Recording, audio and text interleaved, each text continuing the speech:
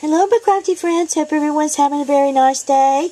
I have a project share also that I want to do today, so I don't want to keep doing haul videos and not showing any projects that I've been working on.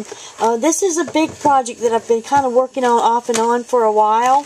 I bought a cabinet, and I've been trying to gather up enough bottles to go inside the cabinet to put my jewelry findings in. But I had to have a certain size bottle to go into the cabinet that would fit right so the doors would close okay.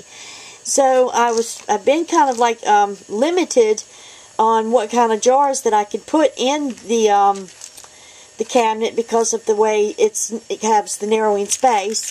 So anyway, I started to do a little crafting here, and with me being on so many medications like my lupus medications, and I mean, I'm just on all kinds of medicines for, my thyroid now, and then I've got my lupus meds, plus I got my spine meds, and just, I got all these medicine bottles, asthma meds. It's just, every month I get all these bottles, and they're plastic, but they, you hate to see them throw them away and, not be recycled or something, happen to them. So, I decided to try some of the little bottles out and see how they would turn out. And I started out with the one, and it turned out perfect size, so I was like, all right. So now I've got my bottles for my cabinet. So the only thing I'm going to have to worry about now is getting my cabinet painted up. And once that gets done, I'll have these little bottles to go inside the cabinet and give it the shabby chic look. So anyway, this is what I started out with, and what I'm doing is keeping my jewelry findings in these, like my bead caps, eye pins, like the silver belongs in the silver, and the gold belongs with the gold, copper goes with the copper. So I'm kind of trying to keep everything, sorted, and I didn't do the bottom of the medicine bottle because I wanted to be able to see when I go to pull it out, see what's actually inside the bottom of the bottle, so I don't have to go pulling every single lid off. Well, here's one of them, and this is the one that I did. And what I did is I sewed up some ruffle, I had some lace, and what I did is I ruffled it up, but I put satin around the bottles first, so all my bottles have a satin layer under here. And then I started sewing up my laces where it would ruffle up really good, because I like a lot of ruffle. And so I sewed up the ruffle, and then I sewed some pink ruffle. So it's got white ruffle here, pink ruffle there. I took some seed, what do you call this? The bead, tiny beaded trim, and went all the way around the bottom there. And then the lid, I just I folded that over and put glued that around that, and then I did one of my rolled roses and put that in the top of this, and glued one of my buttons that I got from my stash, and that's the first bottle I did. So that was bottle number 1. And then I didn't want it all to be pink and one color, because I'm still quite undecided about what color I really want my room to be. I kind of would like a mixture of pink and blue, so I'm kind of keeping it pink and blue.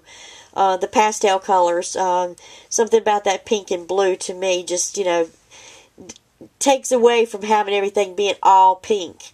You have a little shabby chic blue, a little shabby pink. So this is the second one, and I used a ruffled blue eyelet lace down here at the bottom, and then I glued, I ruffled, what I did is I sewed the lace, and it measured as I was sewing, and then I glued like this layer, this layer, and this layer, and then another beaded trim around that, and I took a flower that I had sewn. This was like leftover lace that I didn't want to waste, so I sewed up a little doily flower, folded it in two, and then put a little pearl button right there with, and then I took some seed beaded trim and I put around the label part here. This is the label part right here, as you could see. So it wouldn't look show, but the bottom here has. So I did label ruffle the top part, and I put one of my buttons, metal buttons, on the top. So that's the second bottle, and then I did the third bottle. Each one is different. I'd satin again, once again, 3 rows of eyelet lace, one glued at a time. I took some beaded fringe trim and went all the way around the top row here, and then I sewed some lace here and hot glued that on. Another beaded trim on top of this lace, and one of my crocheted flowers with a pearl in the center. So this is the third one that I did. Okay, and then the fourth one is another blue one, and it's a little bit different. It's got some ruffled lace of 2 different kinds, and I sewed three different layers on each thing. It's also got the satin bottom, beaded trim here, and then around the top portion, the label of the lid, I put beaded trim all the way around and just glued it, and then put the button there. And if you notice, it's all even included in the button, so the button fits right on top of that.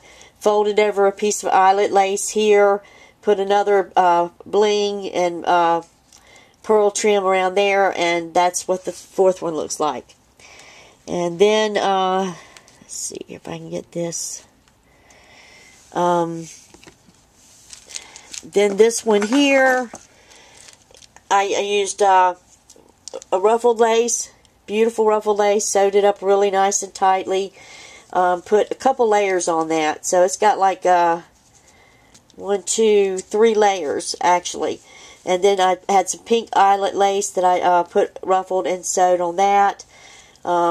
Did put some beaded trim on the rim of that.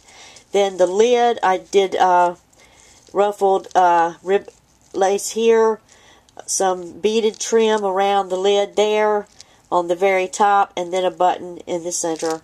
And that's the fifth one I did. And then the sixth one, I did the blue again. I used this ruffled lace, some ruffled lace but this is on top of the lid. So I was only able to do, well actually I did 3 layers, but I took a small layer on this one, the top part. And then I used a layer for the lid on the side around here, beaded trim, and then a button in the center. And that's how the fourth one turned out.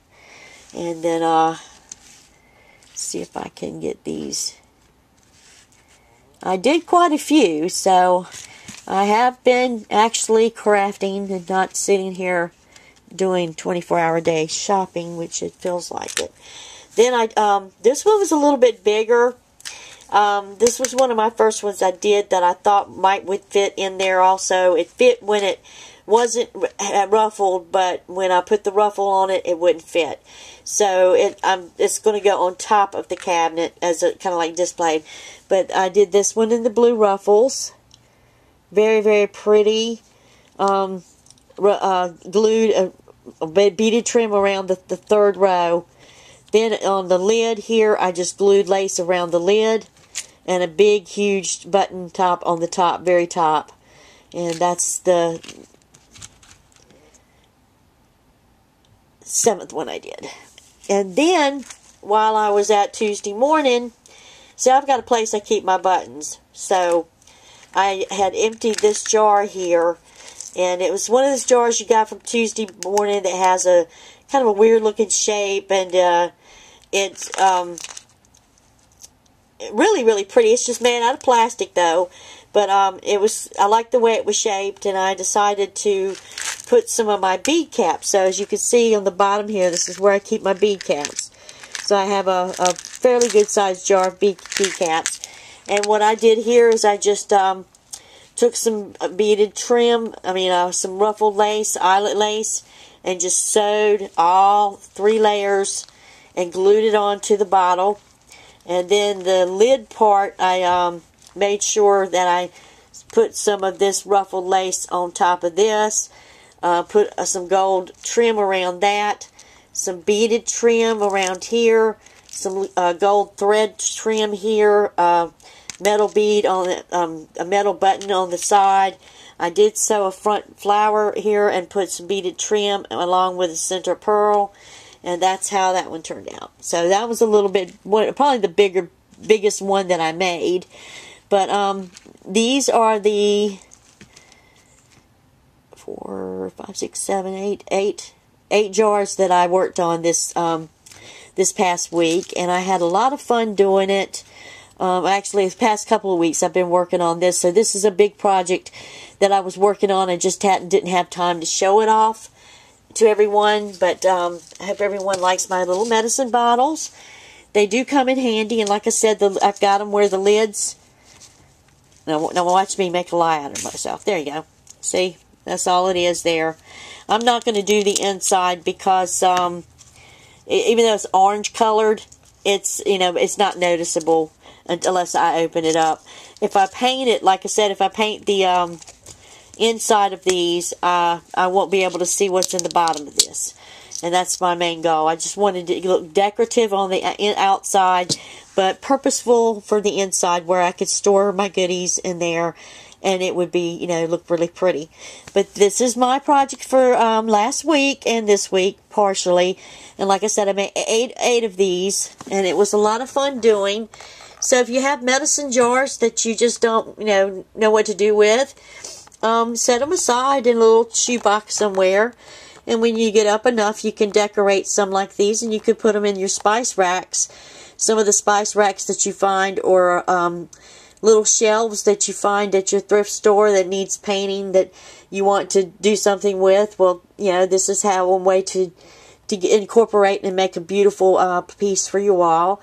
When I get the cabinet painted, and I think I've got 4 more bottles that I need to alter.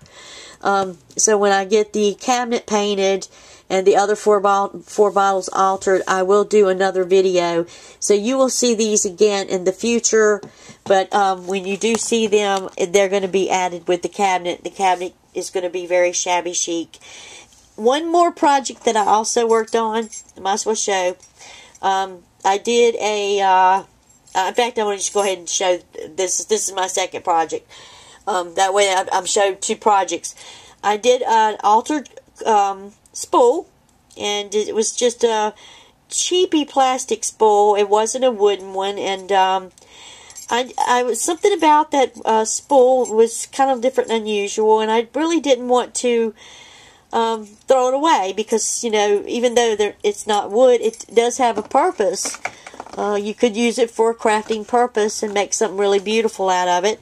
So I made this cute little blue decoration, and what I did is I took this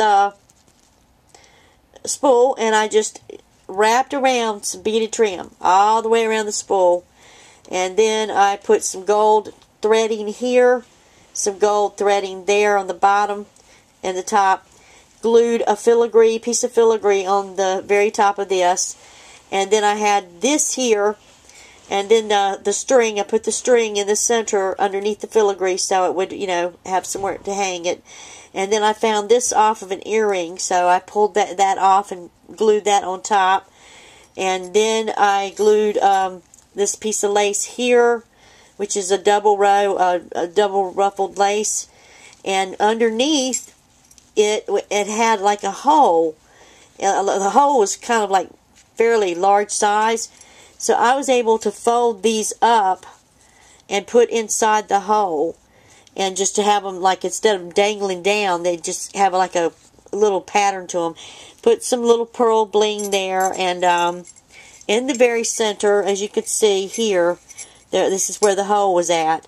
I just crammed the thread inside that hole, hot glued it, and had the 2 bells dangling down. And I just made myself a little a bell ornament. And I thought it was really pretty. And I'm going to hang that on one of the knobs of my cabinet when the cabinet gets finished. So these are my projects for the week, and this week and last week. I made the altered spool, which was a plastic spool, it wasn't a wood one. And I also made all these medicine jars. So I hope everyone has a very great weekend. I will be talking to you guys during the weekday. Usually during the weekdays I don't do any videos because I have, like, you have to clean my house, doctor's appointments, cook dinner, and you know, I'm just not online as much as I would like to be. But when I am online, I do try to watch everybody's videos and comment. So I will see you all during the week, but you won't see another project or me doing another video probably. Oh yeah, I got one haul video that I need to do before the weekend's out, and then I will show the next project. Will be another project. Well, I hope everyone has a very nice weekend to come. It's, you know, Saturday afternoon here, so I've been kind of busy trying to put things away and trying to get my videos where I can get them uploaded and online. And I will talk to you guys later, and y'all have a very nice Saturday evening and Sunday to come. Love you guys. Bye-bye.